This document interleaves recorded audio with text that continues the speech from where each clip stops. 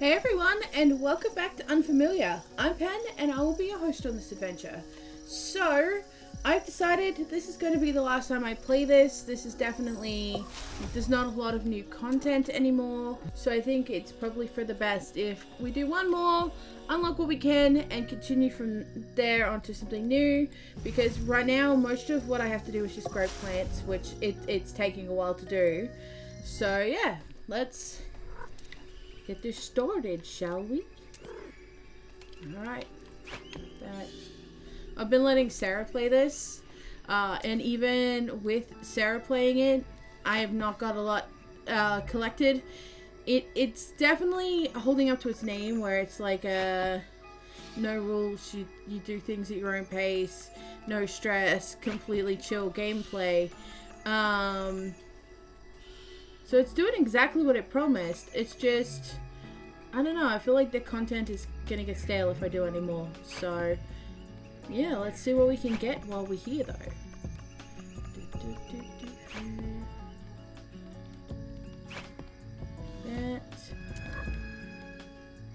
So, how's everybody been doing at the moment? I have been hella busy. We have had a bit of an issue with a couple of taps leaking really bad in the garden, and then the grass got really overgrown. So I've been mowing almost every day to try and get that back down to a normal level. And oh my god, my body is so stiff.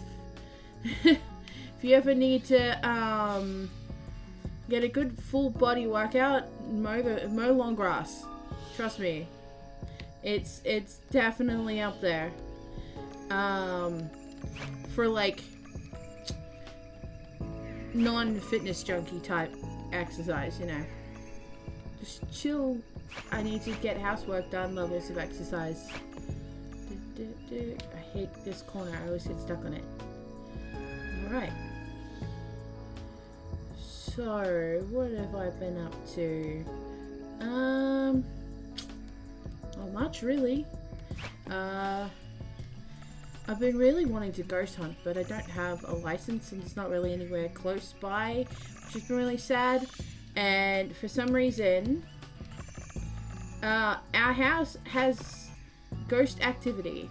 Like, shit gets moved, you see people walking through the house, disembodied voices and footsteps, like all of the good shit. Tapping, knocking, creaking, stuff getting smashed and knocked over, even when there's like no one there. But whenever we pull out the ghost equipment, they're not interested. Everything goes quiet. It's really sad. I definitely think the last place I lived was a bit more haunted than this one. In the last place I lived, Angel, my youngest brother, they had an issue. We had a ghost who didn't like a lot of loud noise at night. They always got really shitty if we were loud at night. So during a birthday party for my child, they acted up really bad. Like, a lot was going on. And Angel decided it would be a good idea to wander into the kitchen and trash talk the ghost, which blew the light directly above them. The light bulb gone. The fixture broken. We had to get it fixed. They cried and had to go home. Yeah, I didn't expect that kind of reaction from that ghost, but it was interesting. It was a very eventful evening.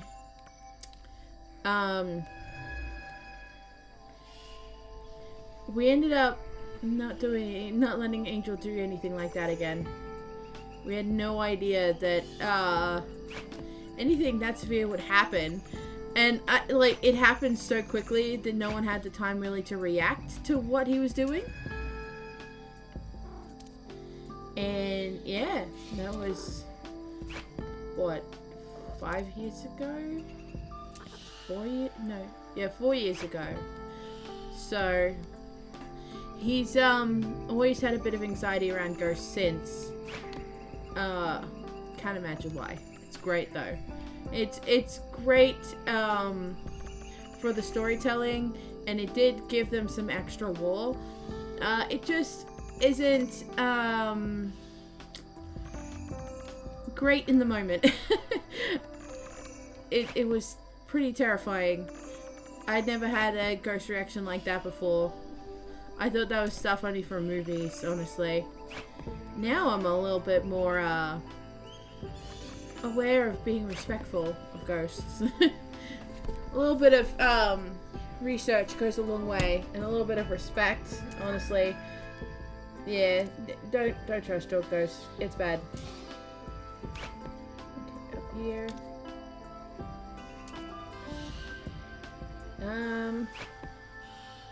Beyond not getting to do much ghost hunting, I don't know, I haven't done much. I've been watching Buffy with Angel. He hadn't seen that before, so that's gonna be something that hopefully is the starter of something like a routine for us. We enjoy watching TV together. At the moment it's Buffy. I'm hoping we can get into watching a bunch of other stuff as well. I think it's so many old shows, and my sister doesn't really appreciate them, so Angel does. So hopefully he will continue to watch them with me, because I like watching TV shows and showing new people like the good stuff. I'm not a huge fan of the producer and director, was Joss Whedon. Not a huge fan of them, but the show's good. There's a lot of really good actors in it, so I definitely respect the talent. It's very well written, very well acted. It's just sad that some people were treated inhumanely in that process.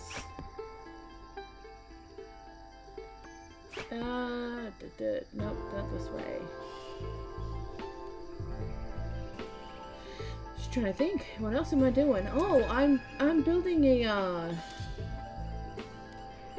D&D game for my friends.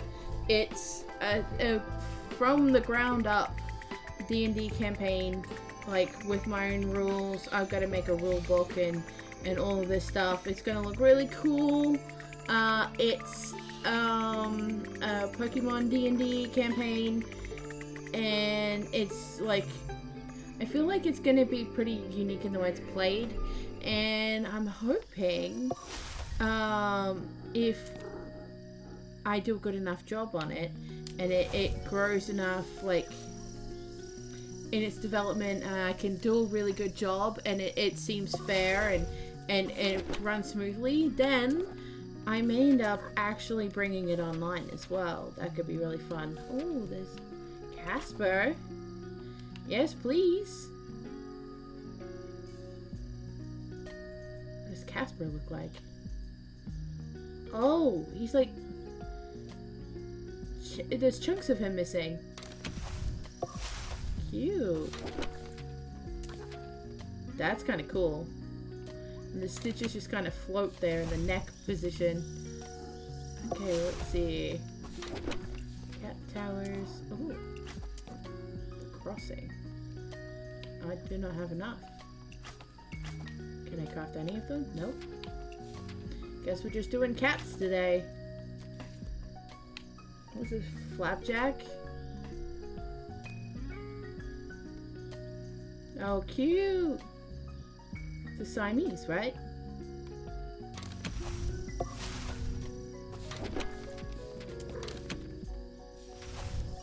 Okay. Next one. Peel. This looks like an orange cat. Oh, he's green. Wait, no, he's orange. What?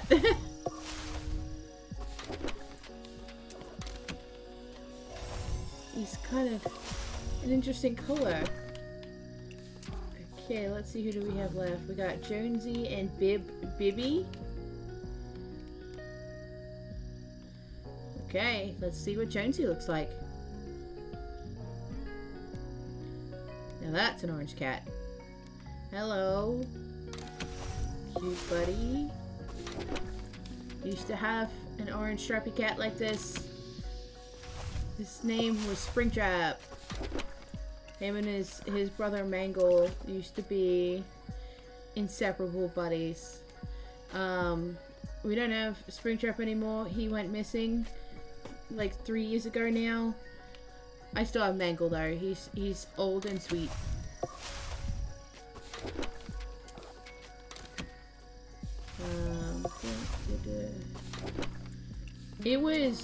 I definitely was a lot more emotional at the time. I think I'm doing a lot better now than I was.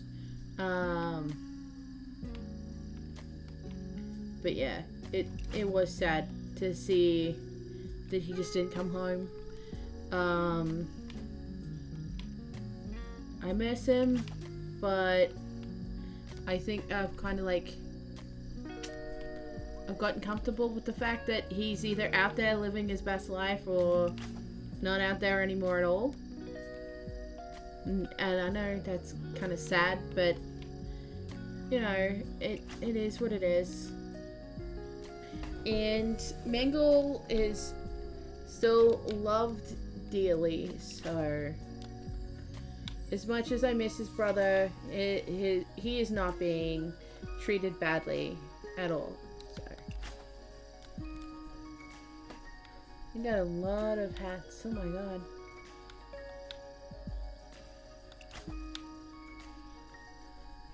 It's an alicorn and a halo to do yet. Oh, Sarah's gonna love the fact they're gonna be able to dress their cat up as a unicorn when they play this again. Halo.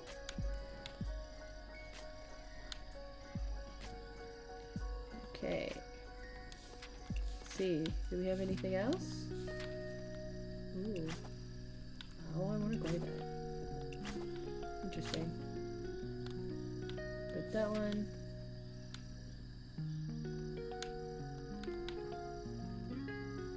And a candy cane.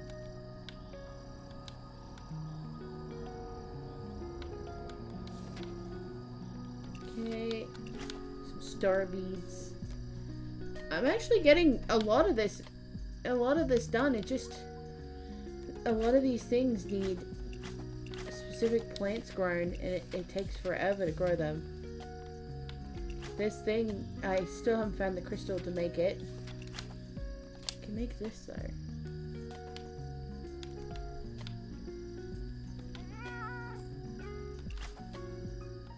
Okay, let's see.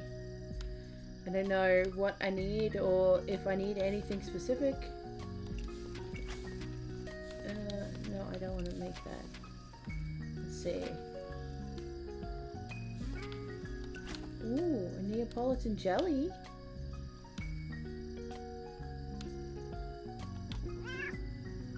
And a star wand. Should probably make another one of those if I can. I don't know what this is, but I got it.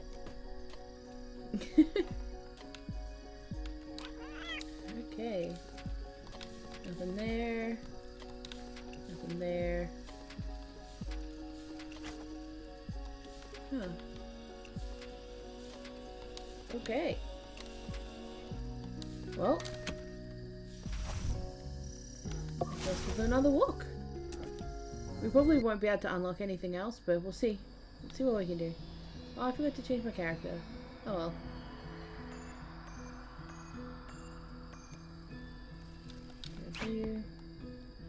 Yeah, with the D&D thing though, I've actually had to do a lot of research on Pokemon and D&D to make it all make sense. It's not like a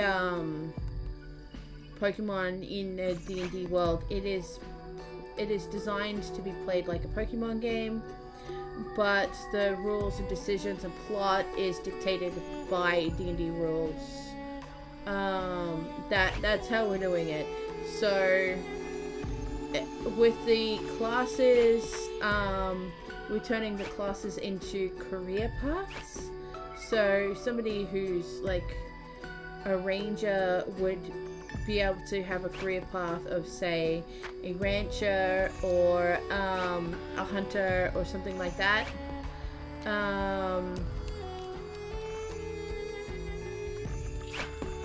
And like they all make sense. If you're a blacksmith, you're probably a barbarian.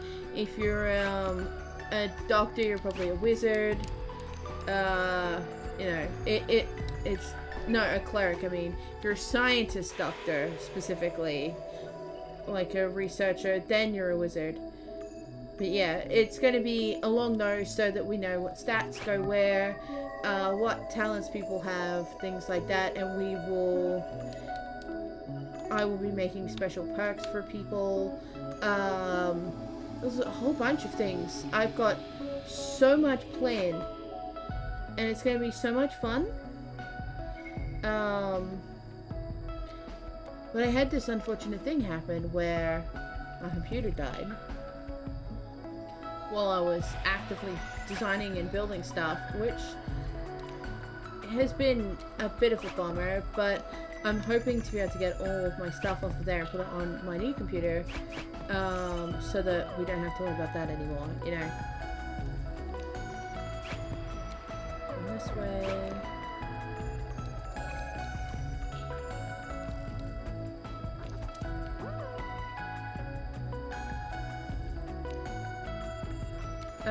Yeah, there's this really cool premise. I can't give away too many spoilers because I know that some of the campaigners watch my channel, but it's basically the characters all wake up with no memories of themselves because some cataclysmic event happened because of some Pokemon, and it erased their memories, and the whole journey through the region will be realistically the character's first experience of the region because they have no memory of it, which is going to make the original, like the first campaign playthrough of that scene more natural. And then, you know, if I want to allow them to play in that region again, it'll make sense. Oh, well, we already kind of know the area, we know what's going on, and it'll feel a bit more comfortable the second time around. But I want there to be room for error and room for confusion, and I figured that was the best way. Amnesia is kind of cliche, but what causes it will be a callback to a Pokemon episode, which is going to be really cool, and there's going to be a bunch of other callbacks. There's going to be a bunch of other silly references. I've got a companion character that hilariously looks like Dora the Explorer, and they their name is Sora, which is supposed to be on the nose, and their companion Pokemon will be a bomb. It's going to be Pokemon Ranger rules where you have to befriend the Pokemon and have them travel with you. There's no Pokeballs in this world, so you can't catch things. You have to befriend them, which will make it a bit harder because they won't be able to just immediately throttle making a team for themselves. And I feel like that's going to make it a bit easier. There's going to be gyms and stuff like that. I've been working on characters for the gyms. I've got all of the gyms picked, the Elite Four picked, locations. I've built a map. It's a very basic map, but it is a map. I also have like regional Pokemon decided, events decided where they are. Even if the players don't go where they're supposed to, the events will still happen, and then they'll have to deal with the repercussions of not going the way they were supposed to and not helping the people they were supposed to, which I think is really funny. Kind of dumping the blame on them just a little bit, just to tease. I think that's kind of funny to me. It's amusing. So that's the idea. It's just to fuck with the players. make it feel like a Pokemon game, but also more realistic.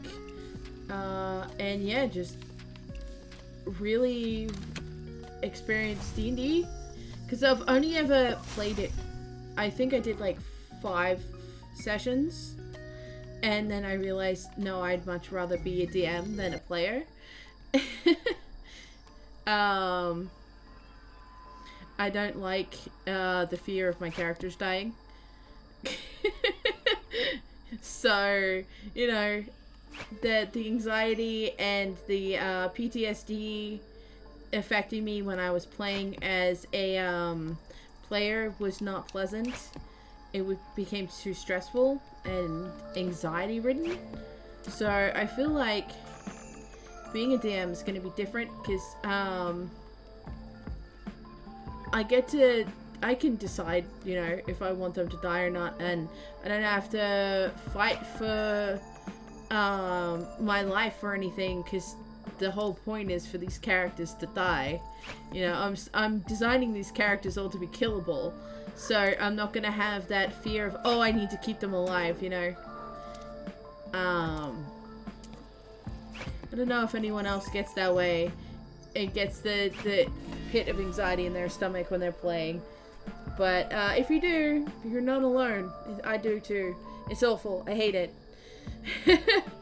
But yeah, I'm definitely excited to be a DM. I have been writing stories my whole life.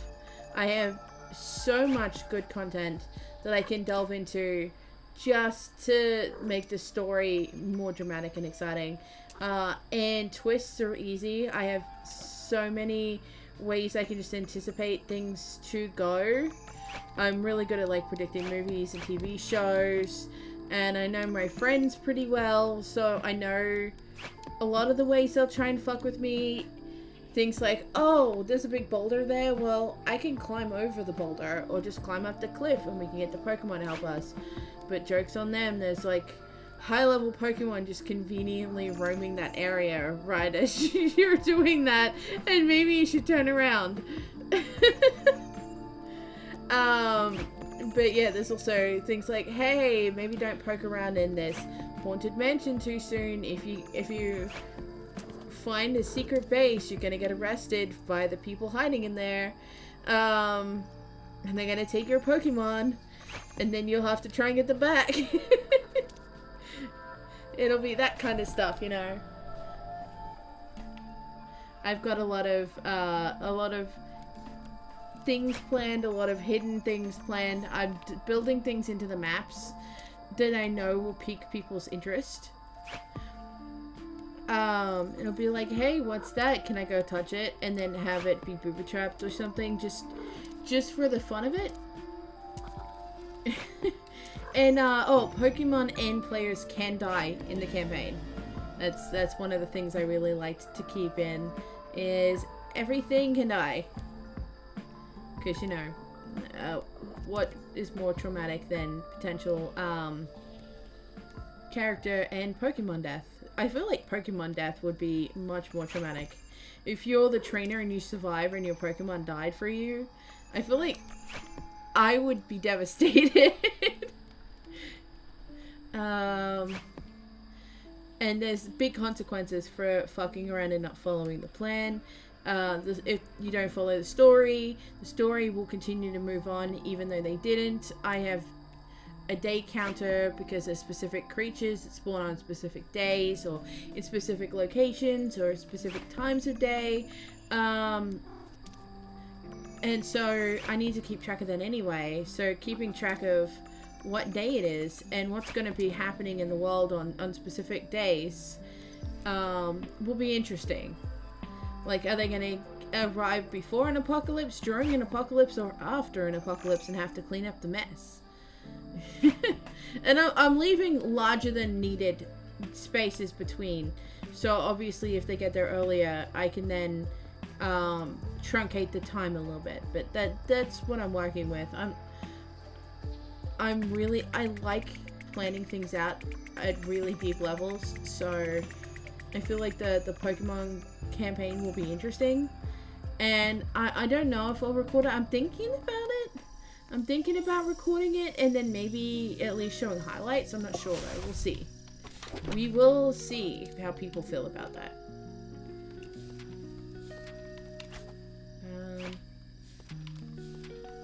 Let's put this in here. Bonk. Can't order that one. Okay. So, do I have anything I can make before I go? Ooh, I can! Mrs. Pops. Okay.